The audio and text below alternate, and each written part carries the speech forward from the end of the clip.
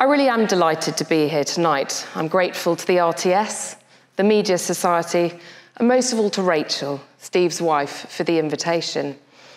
I feel really privileged to have the opportunity to give a lecture in Steve's name. There's something that Steve wrote during his illness that's really stuck with me. It was just a few weeks after he'd begun talking about it to Eddie Mair on air, in that incredibly candid, down-to-earth way.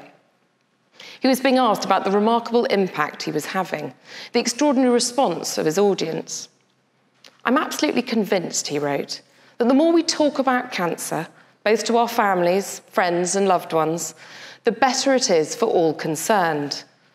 Above all, it's empowering for them. Don't get me wrong, he went on. Telling my boys about my diagnosis was one of the hardest things I've ever had to do.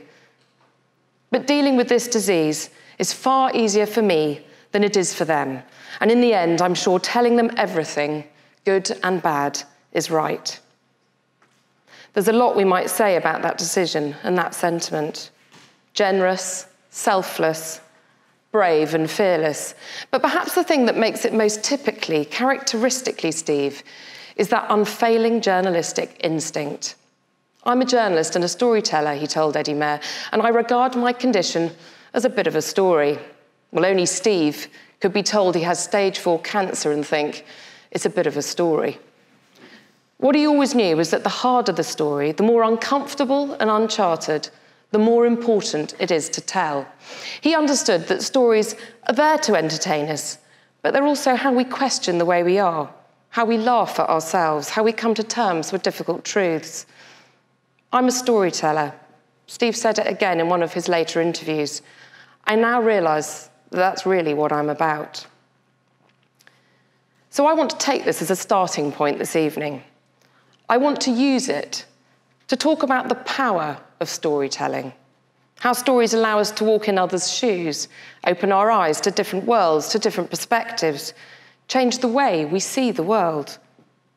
Why stories matter in our fast-changing society, and why I believe that British stories told by British voices matter more than ever before. I want to set out what we need to do now, as an industry, as a nation, to make sure that our authentic British stories continue to be told. And I want to call on every one of us here to help bring on the next generation of great British storytellers. I want to start on a tiny ice floe in the Arctic Ocean. A walrus and her cub are fighting to get a grip on the teetering surface of a rapidly melting block of ice. They're struggling to find safety from starving polar bears. Nearby, the Blue Planet 2 team are filming. They're further north than any crew has ever been before. They've been in the water since 4 a.m. It took 3 of them to get the specially designed 50-kilo camera rig into the ocean. This year, there's less ice in the Arctic than ever before. Rising sea temperatures are making it harder for the walrus to find safe spaces to hide from predators. With the camera's groundbreaking super wide-angle lens, the crew can film both inside and outside the water at the same time. You'll remember the shot as they wait to see how the story will unfold. A couple of thousand miles away in the UK, and a few years later, millions of people tune in to watch as the mother walrus cradles her cub in the sea, then once again tries to scrabble it to safety. The mother's love trends on social media. In one particular home, a young man called James is watching with his housemates. They're all feeling so emotional, they actually pause the programme on their smart TV to talk about what they're seeing. It was such a shocking and distressing scene, he said, and it caused us to have a house discussion about conserving energy in terms of just having the heating on when we don't need it, about water waste.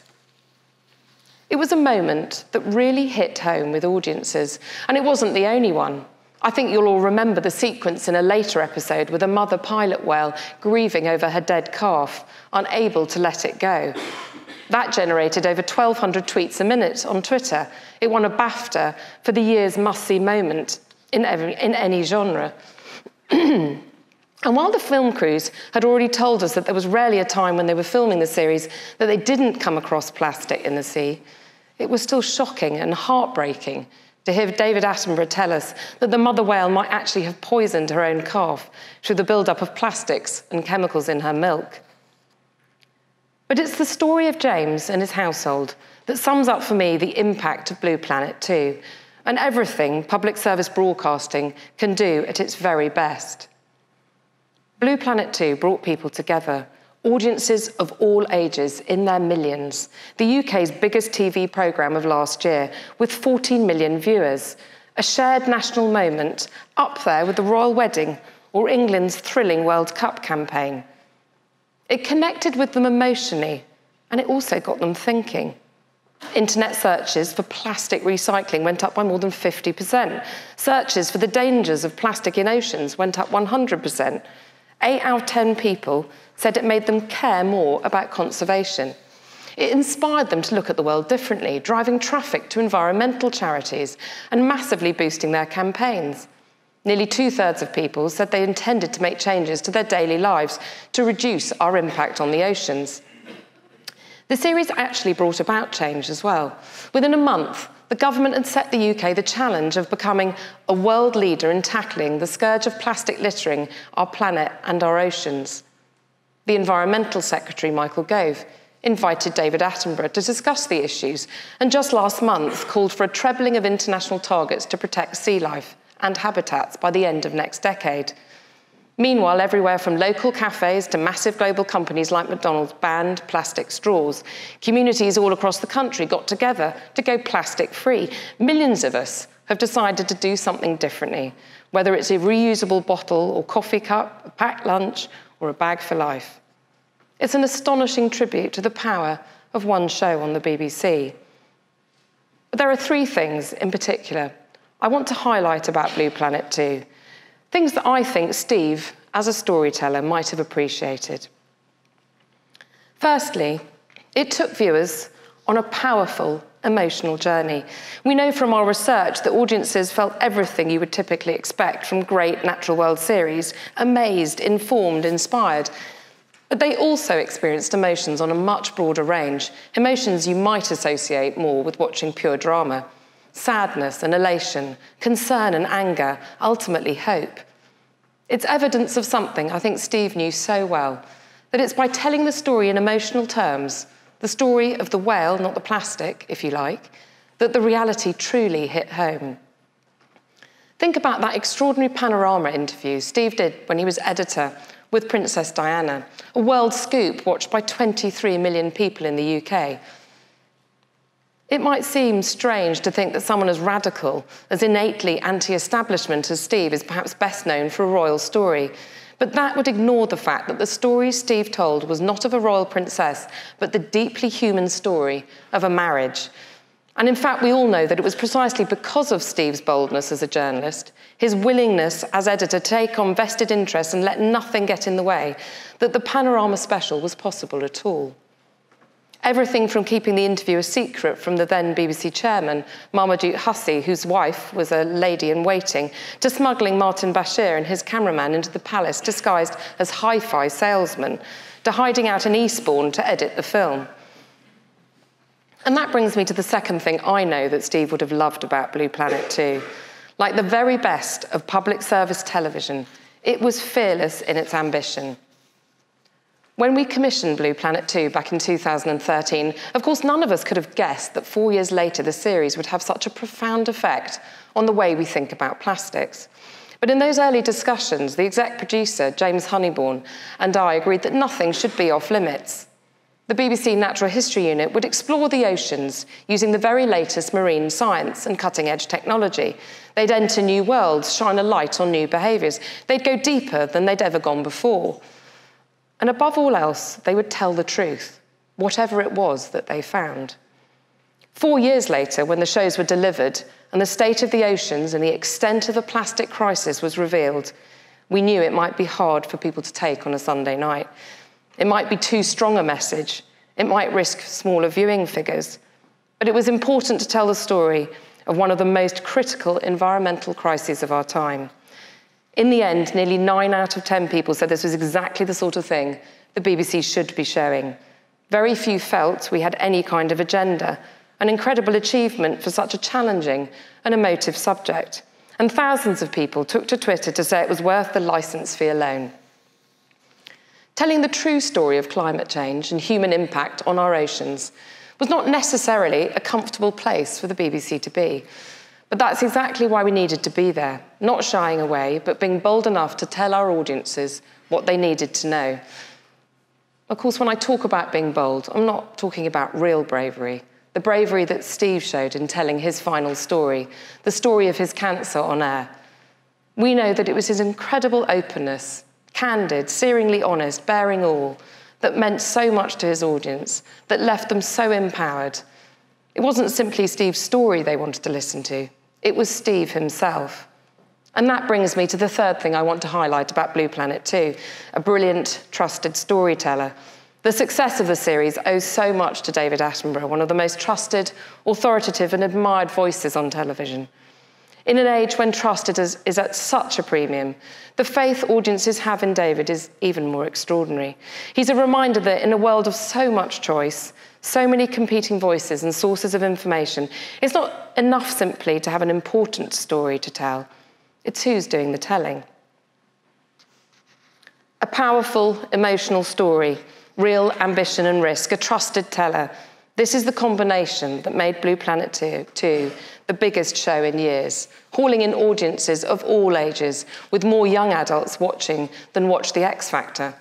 And for me, it's the perfect example of what it means to inform, educate, and entertain, and to do it all brilliantly at the same time.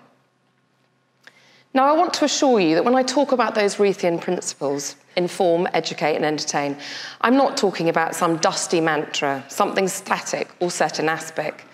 At the BBC, we live them every day. As the brilliant team of commissioners that I work with will tell you, they inform every decision we make.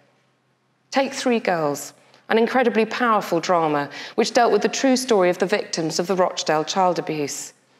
On the face of it, an extremely uncomfortable story to tell, horrific and harrowing. It was fraught with really challenging issues, from why the girls weren't believed for so long, to why senior figures in the police, social services and the council were too afraid of being accused of racism to act. But I remember the first conversation we had with Sue Hogg, the producer, and writer Nicole Taylor. We agreed that if we were going to interview the girls, if we were going to get them to relive the details of their abuse all over again, we had to commit 100% up front. So we signed up to making the three-part series then and there, before Nicole had written a single word. We promised to tell their story, and we couldn't let them down. Let's face it, no one would have done that to be a ratings winner. I don't think any other broadcaster would put it out over 3 consecutive nights in prime time.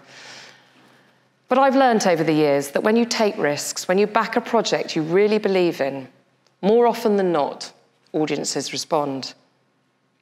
Over 8 million tuned in, the whole country was talking about it. The series challenged people's assumptions about abuse and gave a voice to those who'd been ignored for many years. In short, it made us all care. Now, I don't believe anyone could have predicted that Three Girls and Blue Planet would be standout pieces last year, but we backed them because we knew they were important to audiences. They were stories that needed to be told. We wanted to push the boundaries of what we'd commissioned before. So why does this matter so much? And why does it matter more than ever right now? In the past few years, we've seen monumental changes in the media landscape around us. Audiences have been catapulted into a golden age of television, an age of incredible quality and choice, a whole world of TV and audio at our fingertips whenever and wherever we want. It's come about because of the huge tech players that have entered the market. Whatever the latest FANG acronym, there's no question that the giants of the West Coast have driven up quality. They've forced everyone to raise the bar. But they've done something else too. Over the past few years, I believe they've made the BBC's unique public service mission steadily more important to this country. And let me explain why. Today, the UK feels more fragmented and divided than at any time in living memory. So many people feel their voices are not being heard. They feel isolated from the national discourse, unrepresented in the national debate. In the age of filter bubbles and fake news, there's increasingly the sense that we're all living in our separate worlds. We're focused on what makes us feel different or divided, forgetting what we all have in common. We're losing the ability to see things from another's point of view or put ourselves in their shoes. The BBC's always been the place that the country comes together to celebrate big national moments. A jubilee, royal wedding, the Olympics, and not just big events, but shared national moments that get us all talking. The latest Strictly, the Bodyguard finale. It was fantastic to see Jodie Whittaker crash land onto BBC One last week as our brilliant new Doctor. More than 8 million people tuned in. Doctor Who's going to be unmissable TV for all ages this autumn. These are programmes that prove, even in the VOD age, there's still a place for appointment to view TV. But as well as bringing the country together and reminding us what we have in common, it's part of the BBC's mission to celebrate difference, to reflect the lives of everyone and make sure all of this country's voices and views are heard. Real life stories like the boy with the top knot murdered for being different, Chris Packham's Asperger's and Me, or Rio Ferdinand's Being Mum and Dad, Hospital, Ambulance, series which give alternative perspectives on our society, or programmes that explain our past, James Rogan's Stephen Lawrence, Yasmin Khan's Passengers, the epic Civilization, David Olusoga's Black and British, or the mussy History of the Assads on BBC Two this week. Dramas like Broken, Happy Valley, or Keeping Faith. They might not be based on real-life events, but they're rooted very firmly and meaningfully in a place and its people. They tell us important things about our country. McMafia, Taboo, Dr. Foster, they tap into a consciousness that is authentically ours. They couldn't come from anywhere else. Then there's adaptations of work from Dickens and Christie, Le Carré to J.K. Rowling, and Philip Pullman.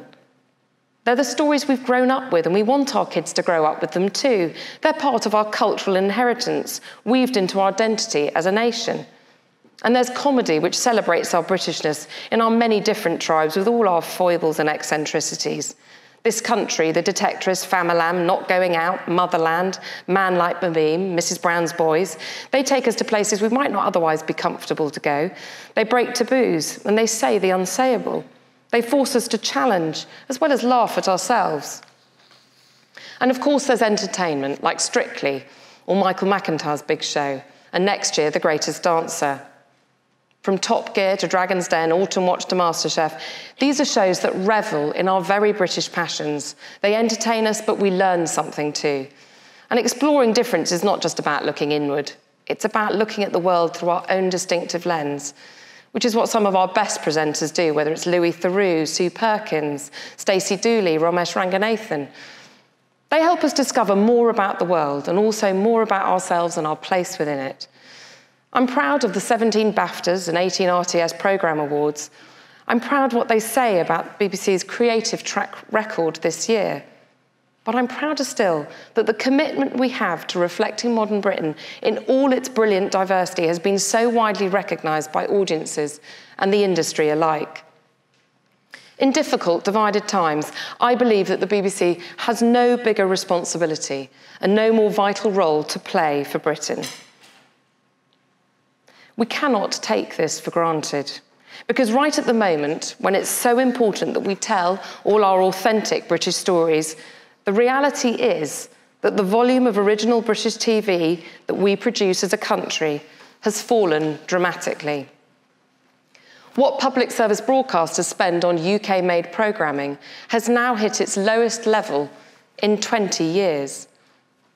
Overall investment in original British content is down by £1 billion since 2004. It's no coincidence that all this has happened during a period when the BBC has come under real financial pressure. Championing British creativity has always been our priority. We've always been the biggest investor in homegrown talent and ideas. But since 2010, when the licence fee was frozen, the amount we have available to spend on content has fallen by nearly a fifth. That's meant £500 million less a year to spend on new British ideas and programmes. This is not just about the BBC, but one thing has become increasingly clear over the past decade. A smaller BBC means less British programming. less investment in British ideas and talent, and a reduction in the volume and breadth of British content on offer to UK audiences. For all the great things on offer from the likes of Netflix and Amazon, we need to recognise that they're not going to help. Netflix's current budget for programmes is $8 billion. Amazon's is $5 billion. But their investment into new UK programmes is only around £150 million a year. Less than 10% of their catalogue is made up of content produced in the UK. Last year, we highlighted that increasingly, the US giants want to invest in a narrow range of very expensive, very high-end content. Big bankers that they can rely on to have international appeal and attract large global audiences. Within weeks, we heard that Amazon would be spending a reported $1 billion on a single show, The Lord of the Rings. The Crown may be a wonderful example of a big global player telling a British story, but it's also a rare one. In this new US-dominated media environment, we run the risk of seeing fewer and fewer distinctively British stories. In a world of incredible, unprecedented choice, the irony is that British audiences may find it harder and harder to choose the stories that matter to them most. There's another reason that authentic British stories really matter now. The BBC's job is not only to be the voice of the nation to itself, it's to be the voice of Britain to the world, to help define our global identity. Massive exports like The Night Manager, War and Peace, Blue Planet 2, not to mention formats like Strictly that have sold worldwide, or indeed BBC Films. All of these do so much to showcase our creativity as a nation. Uniquely British hits like Sherlock and Doctor Who are global phenomena. They say so much about our national character, and whilst international audiences might be baffled by some of the more colourful dialect in shows like Peaky Blinders or Happy Valley, it hasn't stopped them becoming huge global hits in a way that no one would have ever predicted. Our distinctive world-class television has a massive role to play in telling the story of the UK to the world. It's a major cultural force. This matters now because the UK has arrived at a critical moment, when we're looking to reshape our relationship with the world and redefine our global identity. And it's about so much more than just the BBC. It's about the whole of the UK production sector and the strength of our broadcasting industry overall.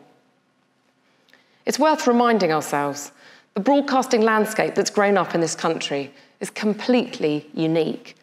It was not designed, but has evolved over the past 100 years into a carefully balanced, mixed ecology that is an astonishing global success story. British TV is the best in the world. As a country, we punch so far above our weight. Of course, the BBC is at its heart. We draw on the strength of the creative ecology around us, and we support commercial broadcasting and production in turn. We're the keystone of creativity in the UK. Just last week, Chris Chibnall was interviewed about why he wanted to be the new showrunner on Doctor Who. He said, "I wanted to work for the BBC. If you lose the BBC, it would be a disaster for the entire country. I genuinely believe that." The investment that global partners have brought to the party means that we now have one of the most creative environments possible. It's an incredibly exciting time. But the media world around us is changing so fast that if we don't act now, we run the risk of breaking things that are vital to Britain's unique creative ecology and the country more widely before we even realise they're at risk. 10 years ago, around 83% of independent production companies in the UK were either UK or European owned. Today, it's less than 40%, with the rest owned by US multinationals. We have to understand that increasingly, it's decisions taken on the West Coast that are defining our media landscape. We cannot allow them to reduce our creative firepower. I believe all those who believe in Britain's creative strength, in the power of British stories and British storytelling, need to rally behind it like never before. To stand up for our cultural impact as a nation, and with it, our global influence and relevance. For the BBC, what this means is clear. We need to take what we do best and do it even better. We need to refocus on what defines us against our competitors and the things that set us apart. That means putting even more faith in the unique role we play for British audiences and even more force in our public service mission. So much of what's driving the rapid change in our industry is about technology, not creativity. The television landscape is increasingly defined by what will deliver the biggest profits for companies, not the best programs for audiences. I worry that the insatiable greed for data gathering is actually serving the wrong master, that entire businesses are focused on what they can take from audiences instead of what they give back.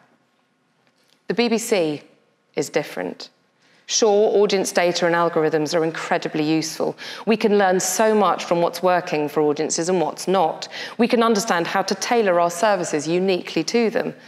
But I don't believe that any amount of data can tell you what to commission next. Data simply won't give you Car Share, A Very English Scandal, or Murder in Successville. When I'm faced with an idea, that important story, what's going through my head as a commissioner isn't, will it do the business, but what can this do for audiences right now? Will it matter or feel relevant? Will it tell them something they didn't know? Will it offer a new perspective?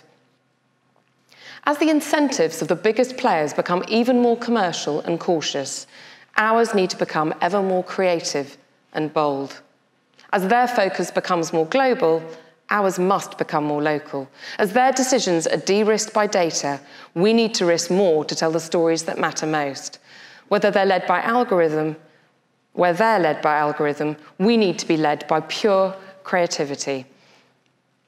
This is my vision and my commitment for the years ahead. Creative-led storytelling in a tech-led world. And I believe it means making 5 important promises. First, I want to make a promise to new talent, that we will seek out and support the very best, whoever and wherever they are, that we will find and nurture new, diverse, original storytellers of the future. I was once a documentary director. I know how hard it can be to get your first break. I remember a conversation I had when I was starting out. I'd been working in various roles as a researcher and an AP, a production secretary. I'd been to far-flung parts of the world, Indonesia, Papua New Guinea, Egypt, Nepal. I'd worked for several directors, all of them, as it happens, men. And on one particular shoot in Mexico, the director asked me what I thought I wanted to do with my career. I said, well, I want to be a director. I want to make my own films. He nodded and smiled. And then he frowned and he said, well, maybe you should concentrate on being a producer because, you know, you're really good at organising things. Of course, that sort of comment, quite frankly, only puts fire in your belly. That sort of prejudice only makes you more single-minded. And it's one of the reasons I was so committed when I began as a commissioner to open up our doors to new talent, to back creative ambition, to do my best to battle lazy assumptions and pull down barriers for people starting out. It's why I ran the new talent strand for Channel 4. It's why there are now so many new talent schemes in place for the BBC, at the BBC, for factual entertainment, comedy and drama across all our channels. Today we offer more opportunities than anyone else. From our Assistant Commissioner scheme to our comedy slices, the Writers' Room, our drama and documentary director initiatives, the new talent scheme on Strictly, or the major new opportunity we announced last month for disabled writers. I could go on. We know we need to dig even deeper into our communities to discover the widest pool of talent. We know we need to be determined to take a risk on those who might be untried and untested, but have something distinctive and important to say. We know that new talent is the lifeblood of our industry. They're critical to our future. Second, though, I want to make a promise to great talent, that the BBC is where they will find the freedom and space to do their most exciting work and pursue their most ambitious ideas, where they'll be able to return for support again and again. Nothing beats listening to the country's most talented people talking passionately about an idea they believe in. Except maybe that moment a few months later when you sit down with them again and discover the idea's developed into something completely different and even more exciting. This is the kind of creative freedom that needs to define the BBC more than ever. So when the genius Stephen Moffat says he and Mark Gatiss want to make Dracula, you get very, very excited. Or when the brilliant Sally Wainwright wants to make a series about the life and loves of Anne Lister, one of history's most celebrated lesbians, you say, brilliant, let's do it. Or when a fearless original voice like Michaela Cole sits down in your office and tells you she wants to write a drama about sexual consent, about the difference between sexual liberation and exploitation, you say, of course, that's totally uncharted territory for the BBC. Let's go for it. Third, I want to make a promise to young audiences that we will offer them more of what they want, how and when they want it, so that they can continue to come to us for the best and most exciting content. We know that young people live in a world of limitless choice, and we know that they rely on the BBC less than those who are older. Failing to respond means running the risk of losing relevance, and failing in something that's absolutely fundamental to our mission, to serve everyone. We can't let younger audiences down. We know they too believe in public service broadcasting. According to research we're going to release shortly, around 3/4 of young adults believe in our mission to inform, educate and entertain. Around 3/4 say they want programmes with new ideas and different approaches, programmes that make them stop and think, original programmes made in the UK. That's what we exist to provide. I think we have real cause for confidence. We can still reach more than 8 out of 10 under 16s each week, and more than 8 out of 10 16 to 34-year-olds. We're still the media provider that young adults spend the most time with. When you talk to the BBC Three team, they're incredibly passionate about what they're doing for young audiences online. Comedy is a great example of where they've really delivered in recent years. Whether it's Fleabag or Young Offenders, This Country or People Just Do Nothing, they're all standout hits that are helping define a new generation of comic talent.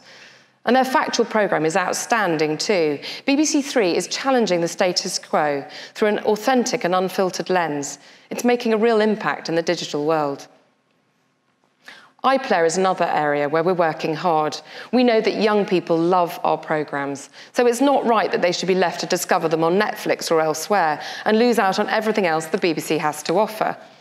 That's why we've become so much more ambitious with our box setting, encouraging young audiences not to see iPlayer as simply a catch-up service, but a destination in its own right where they can discover so much more. Killing Eve from Phoebe Waller-Bridge is a brilliant example. We released the whole series on day one. It's had over 26 million box set requests so far. One critic described it as possibly the best thing to happen to women in TV in 45 years. Well, I'm pleased to say that we're not going to have to wait quite so long next time. It's back on the BBC next year for season 2. With everything we do, from CBeebies to CBBC, Bite Size to BBC Three, iPlayer to BBC Sounds, I believe we're brilliantly placed to respond to the challenge of fighting for young people's time and attention. And yes, we want more stories about young people for young people, but let's not jump to any crass assumptions about what the young like. What we've learned time and time again is make it brilliant and they will come. Bodyguard hasn't just broken all records with over 36 million box set requests. It also attracted the highest young audience for any drama this year on any channel. Whatever the genre, from Bodyguard to Blue Planet to Strictly to the World Cup, young audiences turn up for quality. Our goal is to make sure that each new generation has the same valued relationship with the BBC as the one that went before, a companion and an inspiration for life. Fourth, I want to make a promise to diverse audiences, that British storytelling will represent the whole of modern Britain in all its difference and diversity, that we will make sure everyone's stories are told and everyone's voices are heard.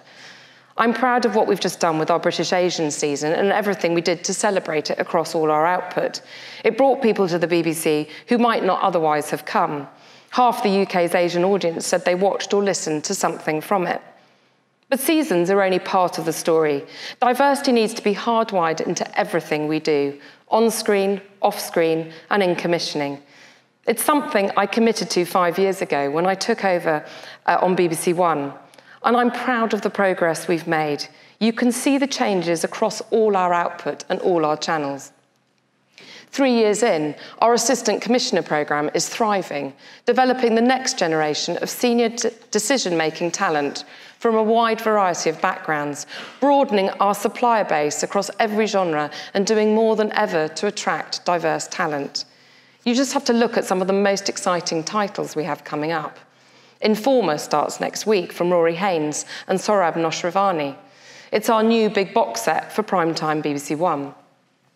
Andrea Levy's epic, The Long Song, is about the dying days of slavery in Jamaica. Riz Ahmed's Englistan is the story of 3 generations of a British-Pakistani family.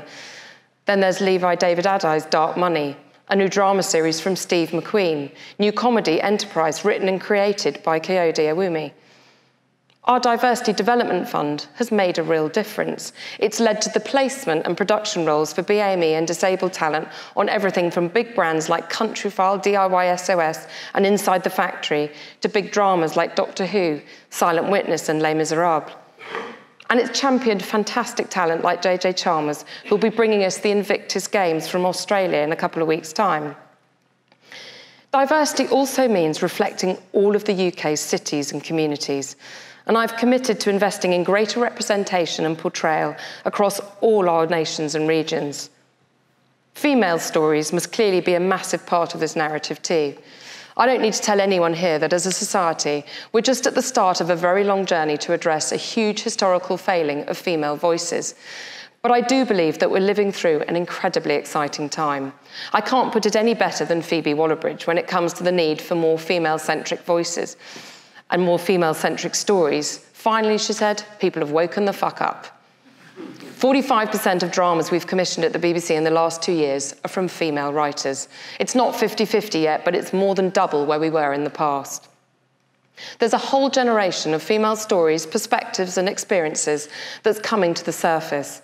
It's our responsibility to make that generation heard and help them inspire a new generation in turn.